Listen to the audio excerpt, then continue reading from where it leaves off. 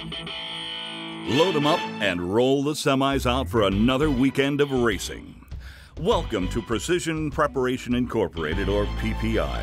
From 1983 to 2002, PPI compiled a diverse racing profile that included the Open Wheel Champ Car World Series, a NASCAR stock car team, the Mickey Thompson Stadium Truck Series, and the SCORE Desert Off-Road Racing Program. All based out of this one-of-a-kind motorsports headquarters owned by native Southern Californian Calvin Cal Wells III. The company's rich racing history includes multiple wins and championships in the most competitive and demanding racing arenas in the United States. Today, we are tracing the development, building, testing, racing history, and the restoration of the PPI Toyota Desert Racing Trophy Truck number 015. Here is Ivan the Ironman Stewart in his favorite seat.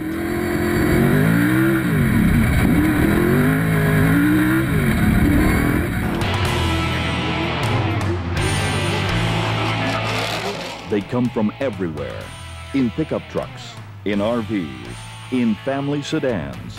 They come from all walks of life to enjoy one of the most fascinating of all motorsports.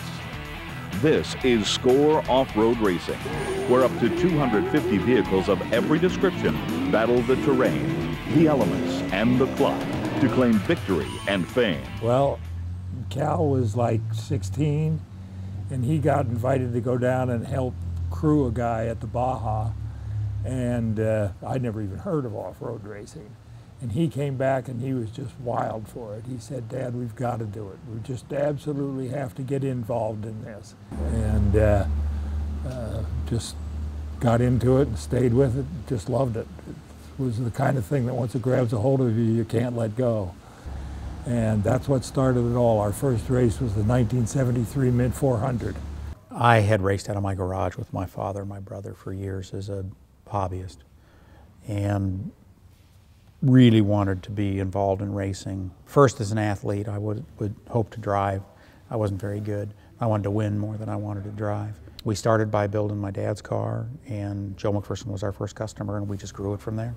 And then we built a truck for Joe, and then that's when we met Charlotte Corral and started the truck with Ivan.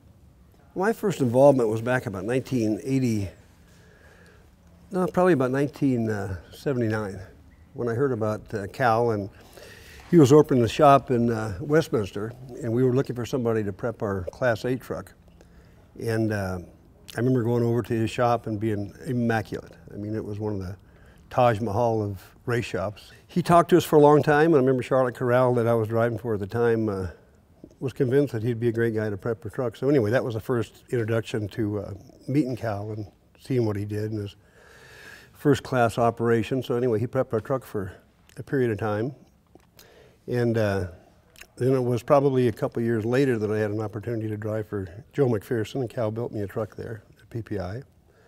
And then it just kind of moved into Toyota, and I moved out of the Ford project I was working on with Charlotte Corral. And it just blossomed from there, and just kind of watched the whole thing really become a first-class, huge operation. And being part of it was really a thrill for me. Along the way, PPI pocketed some great sponsors like Toyota, BF Goodrich, MCI, Bilstein Shocks, Coors Beer, Pioneer, and many more. Of all the drivers we had running Toyotas with Cal and PPI, Ivan was the one that over that 17-year period, he remained. Others came, others went, others did well, no question about that. Others won championships.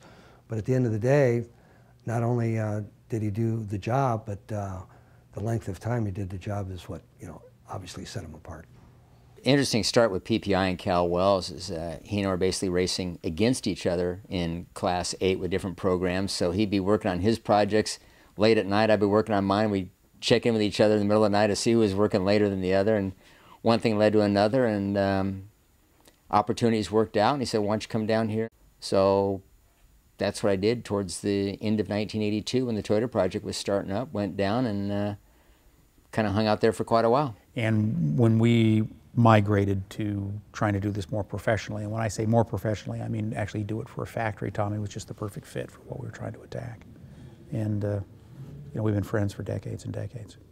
In the meantime, Mickey Thompson, who had been a very successful competitor and everywhere from Indianapolis to, of course, Bonneville, Salt Flats, all sorts of things that Mick did, he really wanted to take what he experienced in Baja, California and put it in the stadium, and really try and accomplish the same kind of thing like the motocross guys had done, where you took motocross bikes and put them in a very confined area and did all sorts of crazy things. It remains popular today.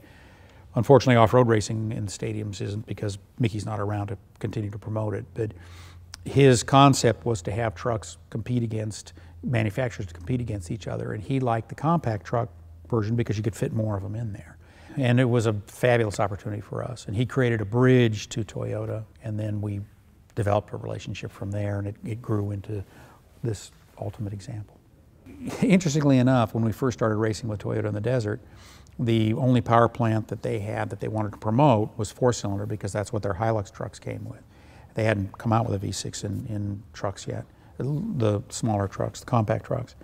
And so we'd race them in the stadium, this little 152E that was a sports car engine they used in the Celicas and used in all sorts of different things. So it was a reasonably well-developed engine as a 1600cc motor. And we, along with TRD, they developed it into a larger displacement engine and something that could compete in off-road.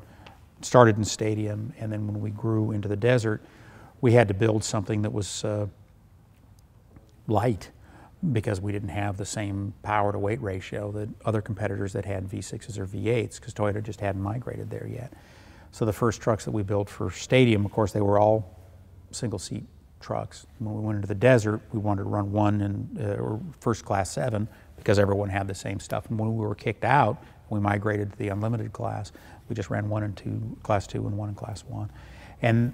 But ultimately, it was just so hard to compete against guys that at that time when we were racing against the Ford F-150s and the Chevy C10s and the Dodge trucks, they were with this massive displacement. So we had to migrate to the next marketing level for Toyota, which was V6s, and that's what spawned what we refer to as chassis 010, which was a very successful car for us.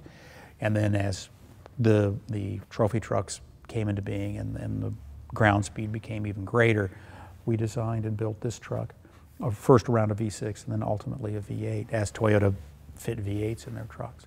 So we followed along with their production versions to help promote that, and because from a competitive perspective we needed it.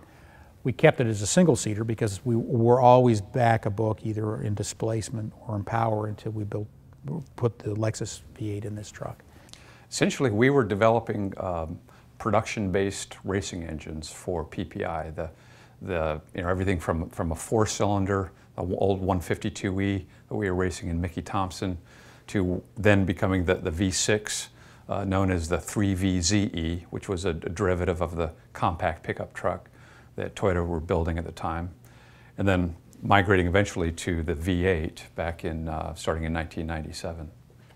The challenge we had was we were racing against our competitors who generally all had big block V8 engines. For Toyota, back in the 80s, early 90s, we didn't have a full-size truck, let alone a production-based V8 to go into the trucks.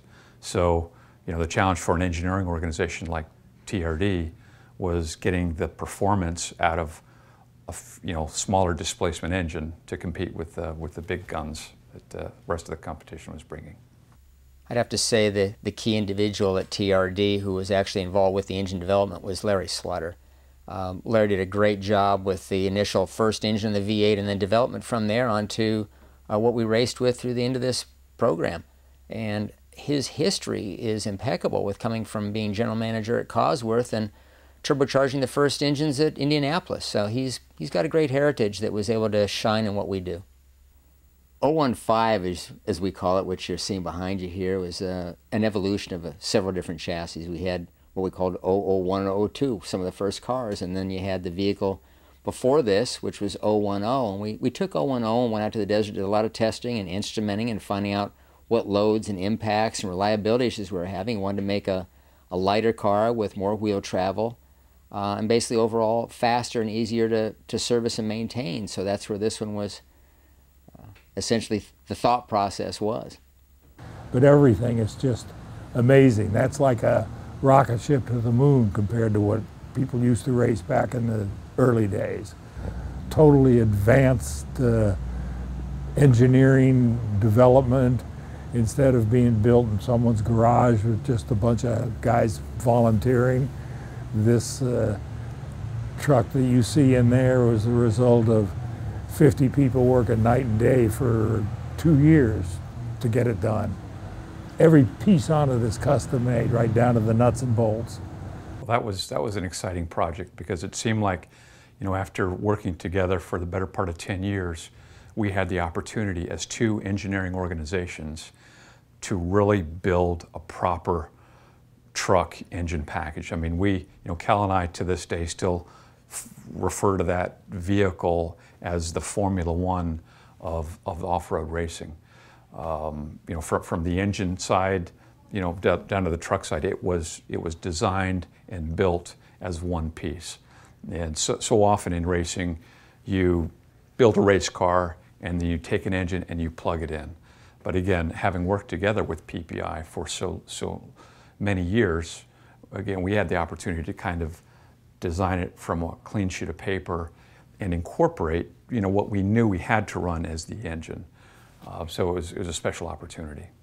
If you go back over when we started actually drawing the plans for it and thoughts and ideas, it was probably 2 years to build it, type of thing. I know the plans were less, but the reality is it was about 2 years. We started thinking about it in 92, I want to say. Started building it in 93-ish. And then at the end of 93, it was basically completed, but we opted to use 010, the older chassis, the 93 Baja 1000. This was faster and lighter, but we had no track record with it. So we opted to run the old vehicle, and it was a good thing we did because we ended up winning overall. It was one of the first times a four-wheel vehicle actually beat the motorcycles also. So that was the final race for 010, and it became a museum car at that point. And then we started our challenge with 015 and reliability for probably 3/4 of a year to really get the bugs sorted out, and then it was dominant after that. Well, we were always in a partnership with TRD, so Toyota Racing Development would handle the power package itself. That was their wheelhouse and what they did very, very well.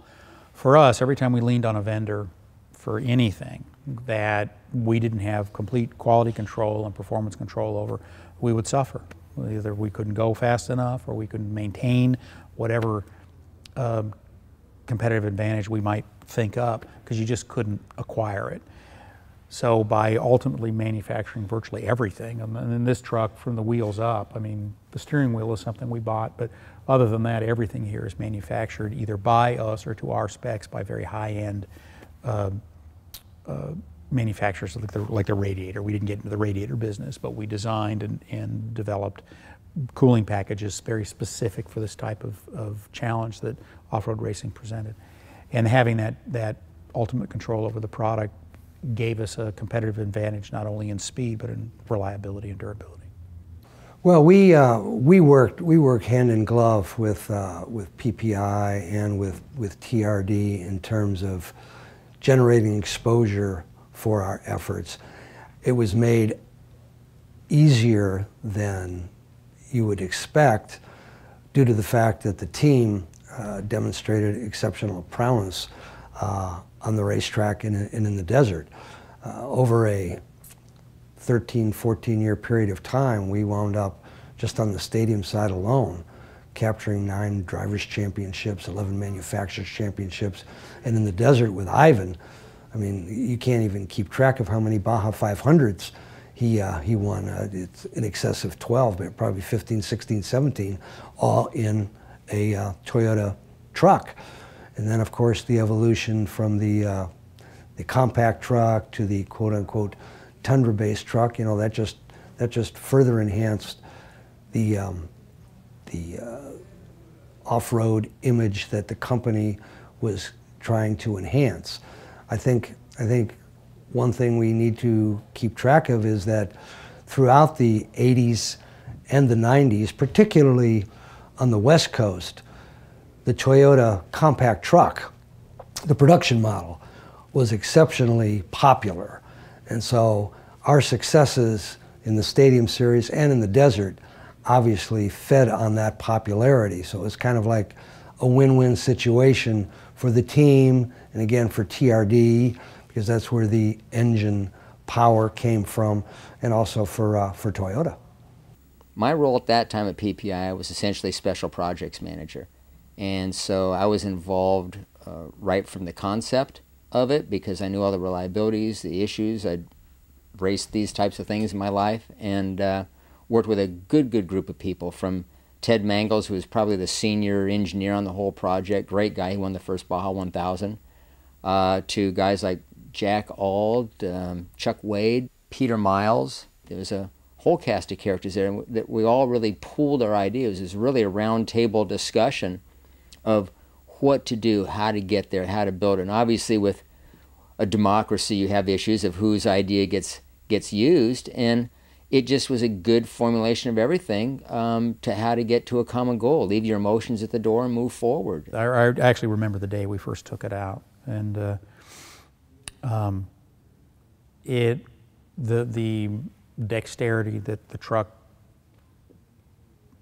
showed with Ivan at the helm was really something, a significant step forward from the other vehicle that we'd had abandoned that had been so successful for us. And it was tough to pull yourself away from something that you'd ultimately developed into something, as Ivan has mentioned several times, and you'll hear from him again later on today, how successful that thing was. We could count on really putting the numbers up, but the harder he had to run to keep up with and lead these big ground-pounding V8s really pushed us to design this truck. And the first time we took it out was at Barstow. We had this little 5-mile loop that we would use as a testing area to develop shock absorbers and develop torsion bar suspension packages and tires for BF Goodrich and all sorts of different things. And the first time around there, I remember we didn't want to go very far because we wanted to see what leaked and, you know, just installation checks and so on and so forth. But when he started driving this thing through the holes, and how nimble and how much more control he would have over this, how much more the tires would stay hooked up with the ground, and how the weight and balance, polar moments, so many things that we designed into this truck gave him more a sense of being at one with the vehicle and subsequently with the road. And it was magic to watch, because we really knew, you know, I think we've got something special here. And then it proved to be true. It led the way in technology. I mean, I think for years and years, I think Cal and his whole team and engineers and the whole staff had the ability to kind of foresee what the next wave was going to be as far as technology and engines and suspension and everything that's involved. And this was the latest evolution of a lot of trucks that I had driven over the years. So this was the fastest, the latest technology, probably the most fun to drive.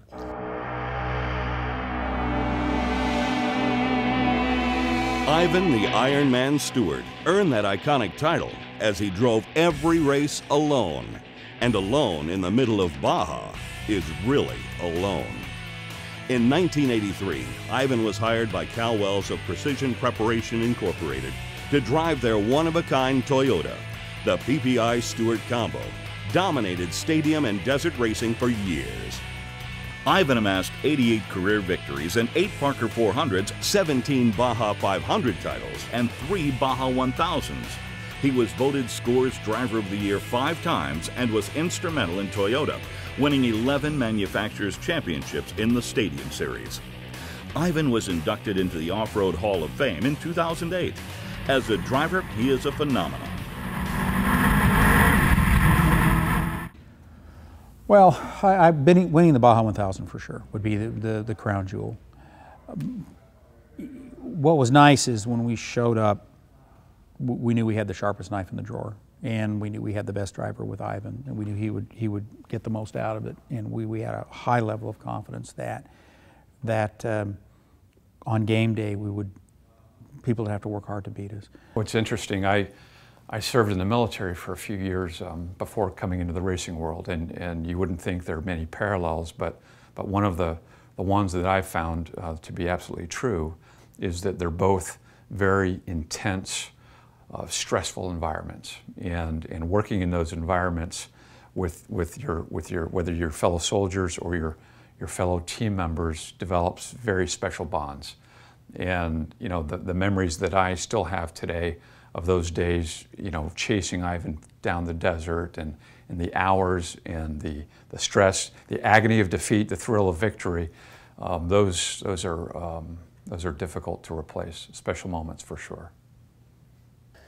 Yeah, winning the Baja 1000 overall, that was a, you know, we all want to win that when everybody is in racing. At some point in time would love to win that. And to win it overall, it was fantastic. Nothing like the feeling of running this truck for 1,000 miles and seeing the lights of La Paz at about 2 or 3 o'clock in the morning. Fantastic. That's a highlight. You know, going down to Mexico and being involved, chasing, if you will, in some of those races with Cal, with members of his team, with members of the TRD group. Those are things that they all kind of run together. But there were so many victories down there that it's hard to pick one out. Although the Baja 1000 win that we generated was kind of cool. Over 1,000 miles. That was pretty special with that truck. 60 miles south of San Diego, the city of Ensenada was the kickoff point for the 1998 Baja 1000. The day before the race was wild as the vehicles paraded through the crowds on the way to tech inspection.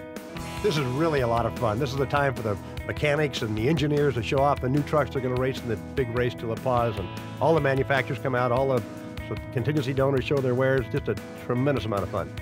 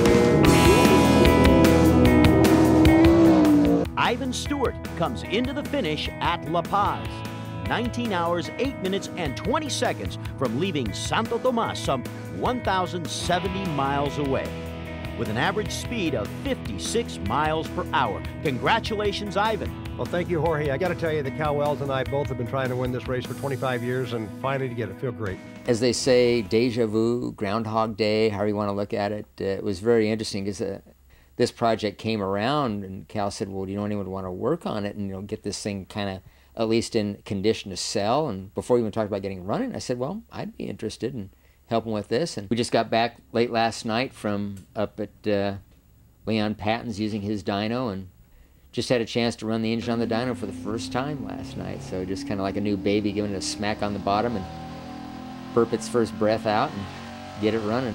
It was broken in, did all new mapping on it, and came out real close in horsepower to what we originally were, but we actually, in a little bit of that trade-off, we actually gained quite a much broader torque band. So I'm actually pretty excited to see how Ivan likes it, because it's not so much always the horsepower as how fast it gets there.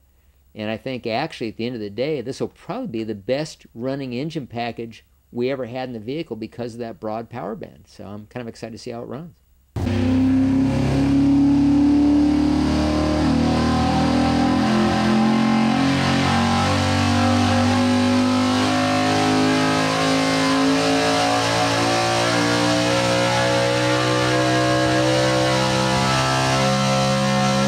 Right now, as you look past me to see 015 and its bare naked frame and waiting for the engine that's sitting here on the floor to go in and all the other pieces we got to put together. It'll go to a photo shoot for Dirt Sports magazine for their masterpiece of metal, which will be an honor for this vehicle to get some recognition, because a lot of people that haven't seen it know what it was. So it'll get very, very well-deserved coverage on that.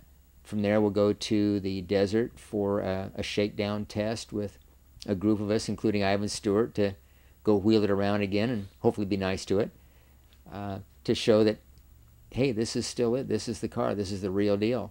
And here it is in living color. Today we're shooting Ivan Stewart's Toyota trophy truck, last run in 2000. This will be our 85th masterpiece of metal. As far as which one is my favorite, it's tough to say what would be my favorite. There's so many amazing trucks that we've had the opportunity to shoot for masterpiece of metal. But I'd have to say that this would be at the very top, if not the top, of my list.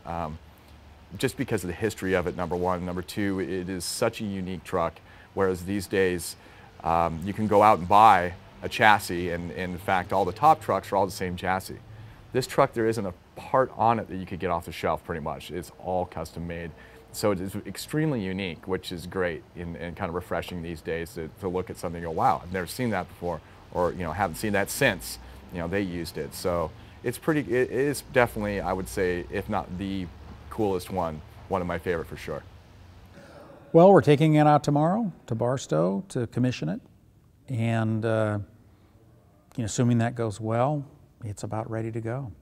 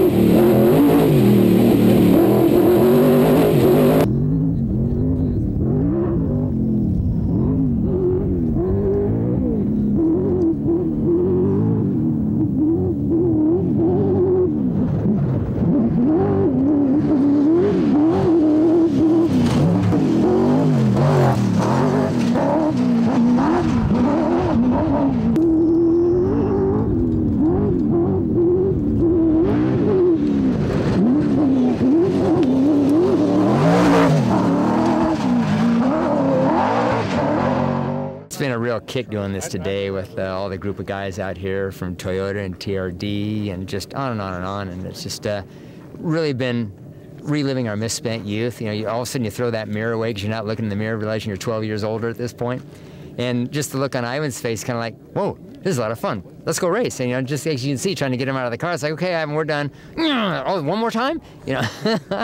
So he's having a great time in it too. So it's just, it's a shame, the program ended up closing the way it did. This is neat to see it happen here. And, who knows from here what'll hold for it. It would be, to me, this would be the smartest dollar investment for any sponsor to get involved with for just the marketing tool. bring Ivan back a little bit, run a couple races a year, just for the marketing exposure. I think they'd be surprised how well this thing would do. Same amount of fun that I had 12 years ago and beyond, and great feeling. I mean, it has a great sound. The throttle response is unbelievable, and shifts as well, the brakes work as well, it handles as well.